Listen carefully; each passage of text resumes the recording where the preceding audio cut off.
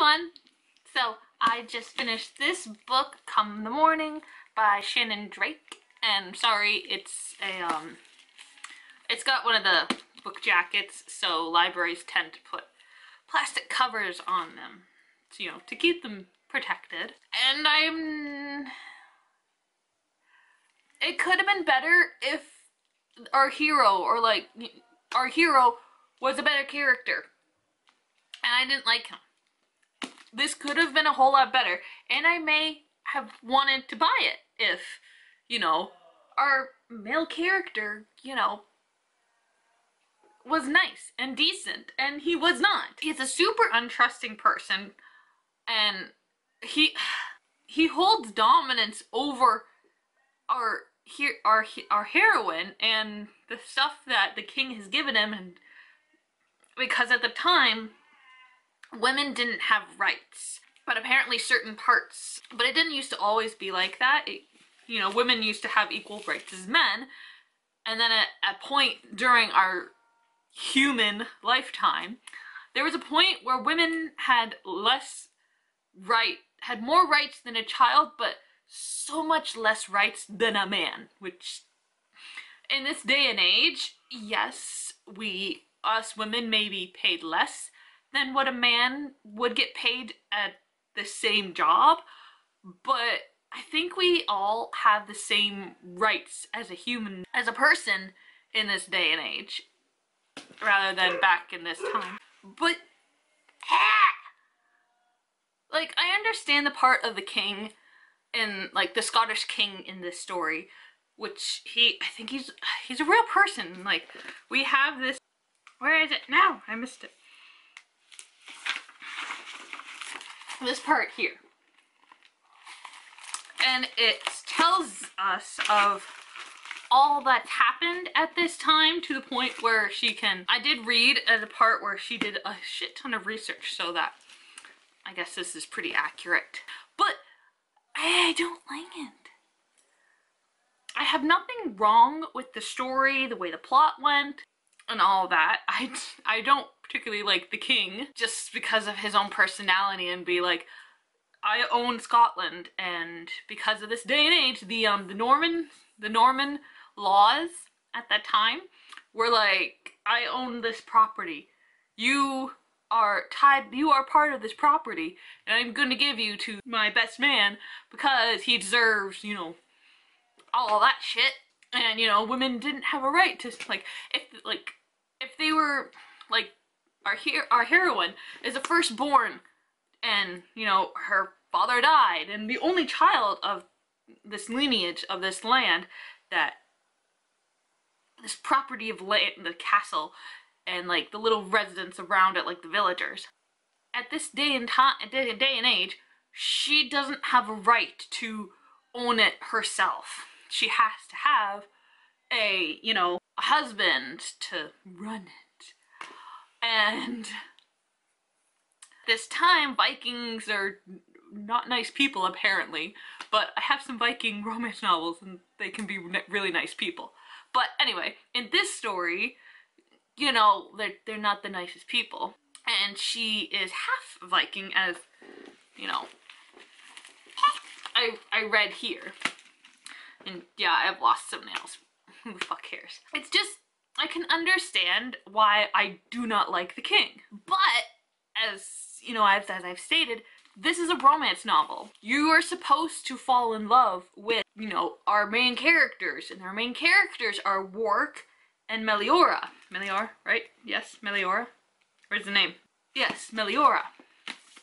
Now, as I said, I do not like Warwick. That's who he is. He doesn't trust her, and he doesn't care how she feels, at least in the beginning. Well, yeah, he kind of still doesn't care, but he cares, as he progresses, redeeming qualities or whatever, he starts to trust her a little bit, starts to care for her feelings, little bit, not much. And it's flippin' annoying. I'm not saying oh my god, he's supposed to love the woman unconditionally. It's no, I understand that. But in a romance novel, you're supposed to, you know, love these characters. But no. No. I also gotta let you know, this is recorded on Halloween, and right now trick-or-treaters are starting to come. So, it's just, Warwick was really annoying. But I liked Meliora. She does have her faults. It's okay. But, you know, she becomes a better person. I already relatively liked her in the beginning, but, you know, I liked her even more as the story progressed on. And I only started actually liking Warwick in the last 5 chapters of the book. And there's 24 chapters. So, like, the good majority, like 2/3 of the book, don't like him. And I only start liking him in the last 5 chapters because he starts to become a better person. But he really hasn't become a complete better person because it's annoying.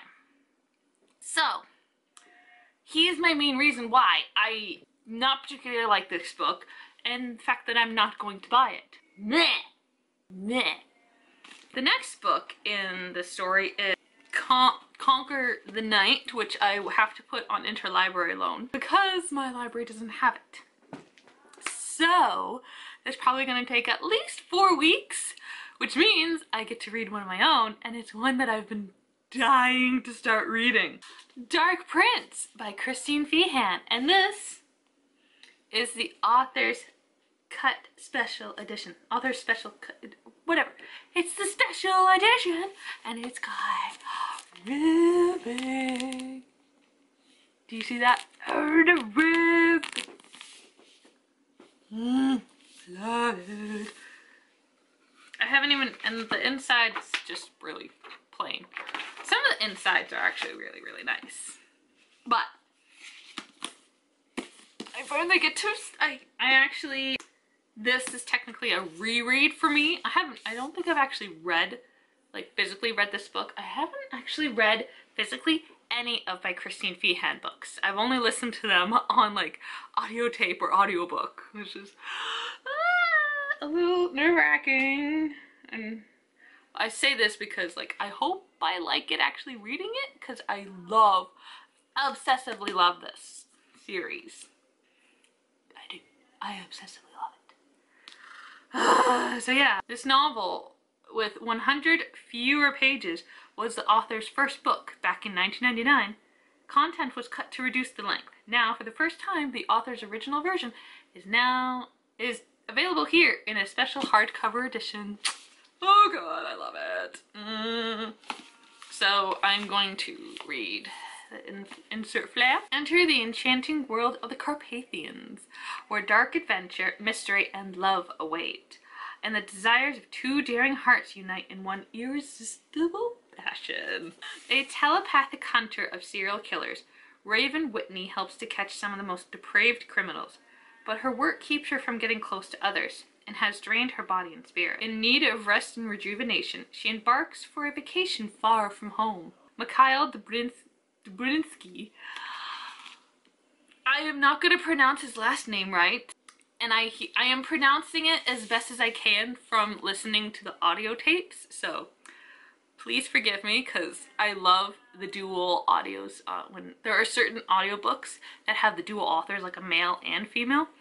The male, oh my god, it's so good. Oh my god, it's orgasmic. That's what it is. Mikhail Dubrinsky is the Prince of the Carpathians, the powerful leader of a wise and secret ancient race that thrives in the night. Engulfed by despair, fearful of never finding the mate who can save him from the encroaching darkness, his soul cries out in the loneliness, until the day that a beautiful voice, full of light and love, responds, softly soothing his pain and yearning. From the moment they meet, Raven and Mikhail are helpless to resist the desire that sparks between them. But just as fate unexpectedly brings these life mates together, Malviolent,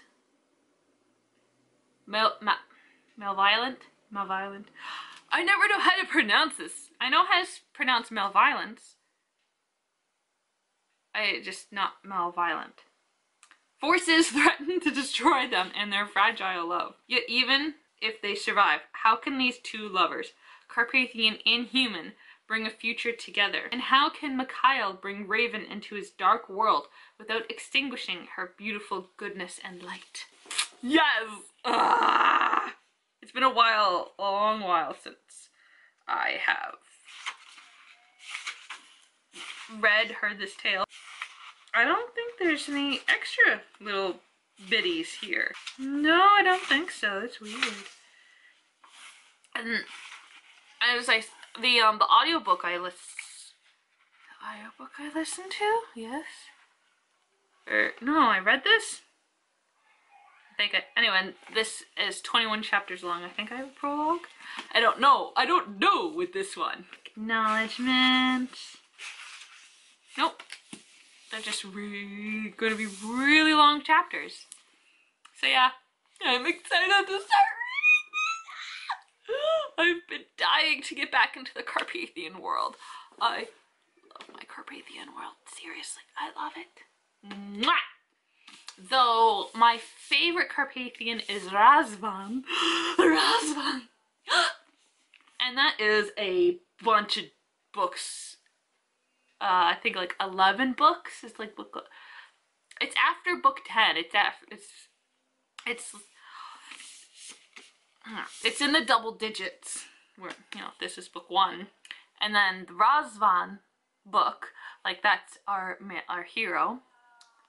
I can't remember our heroine, but our hero is like in the double digits somewhere. But anyway, yeah, I am excited for this book.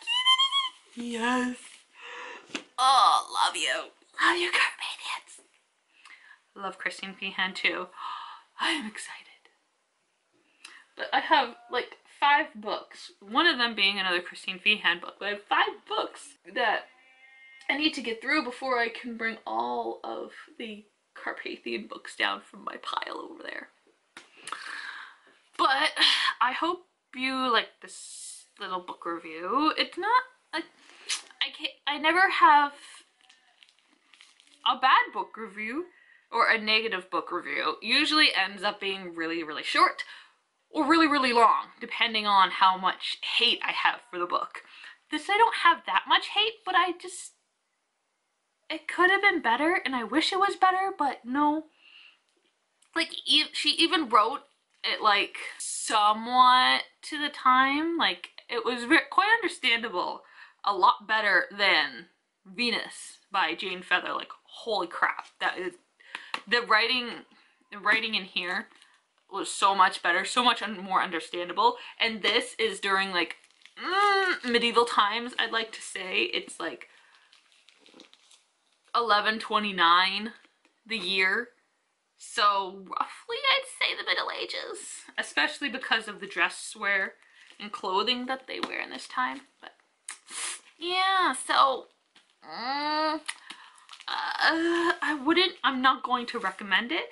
But if you do enjoy Scottish type books, like you love like reading about the Highlands, all the kilts and that sort of stuff, it's okay. And it's got Vikings. The Vikings part is really interesting. But this is a Scottish series. There's 5 books in there. I have book 4.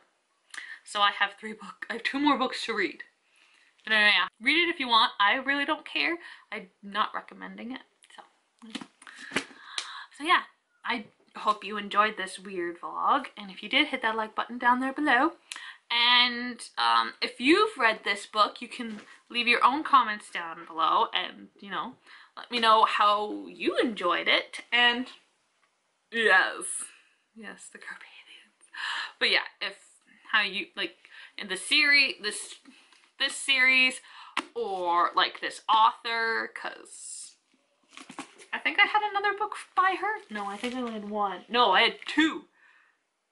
And I don't believe I liked that one. I think I hated it. I don't remember. I'm going to have to go back in my videos to see if, because I believe I had 2 Shannon Drakes. If not, well, I don't know. whatever in the comments below. Just don't be negative, don't be nasty, because we do not need that in the world, okay? We do not need that kind of negativity where you're just purposely bringing down someone, okay? Don't need it. And if this is the first time you're watching my video, please hit that big red subscribe button down there by my picture for more book reviews, hauls, unboxing, unbagging, because something's come in a bubble wrap manila envelope or a plastic bag wrapped thingy. Vlogmas, random vlogs, and random videos. I have no idea where to categorize. Alright, I gotta go deal with watching more Law and Order SVU because I'm on season 3. It's good, and I gotta do some stuff on my computer. I gotta put book 2 on interlibrary loan hold to see if it even exists in any libraries. We'll see. Yes, so yeah. I hope you like this video, and I'll see you in my next one. Bye!